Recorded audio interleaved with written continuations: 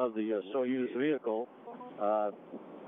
This process should take just a few minutes, and the Soyuz commander, having completed his third flight into space, he'll be carried into the center seat of the three comfortable chairs that are set up in front of the cameras. He'll be getting a very clear view of that. Out for them. So, Rob, I want to thank you for calling in, giving us an update. Kazakh cosmonaut and a Danish astronaut who spent a short time aboard the International Space Station. Careful, please don't stand in front of the camera. And okay, very good. Thank you, Dan. They are in the process of...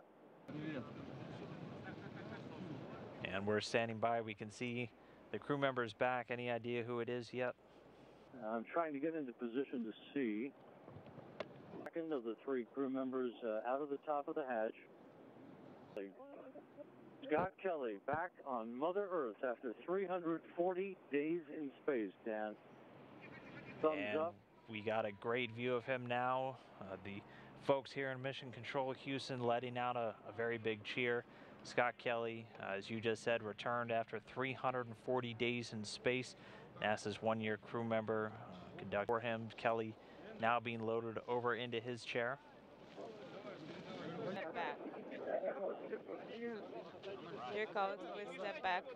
We step back and don't interfere. And we're seeing a big smile from Scott Kelly there. You can see just to his right, Steve Gilmore, Scott's prime flight surgeon for his year in space.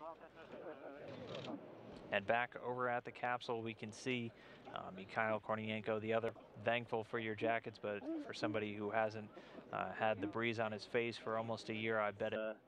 Scott Kelly absolutely relishing the fresh air out here in the mid-morning hours here in the southern steppe of Kazakhstan, breathing deeply, enjoying every second of his return to Earth. And we just saw down there on the steppe in Kazakhstan. One-year mission, guys. I'm fine. To undergo about an hour to an hour and a half worth of field testing, which is Sergey Volkov just a few feet away from me. His father is kneeling down right next to him. What a picture that is. Father and son, cosmonaut heritage that has spanned several decades of Russian space history. Everything as we were taught. Satellite phone in his hand, assuming making about 24 hours away or so from now.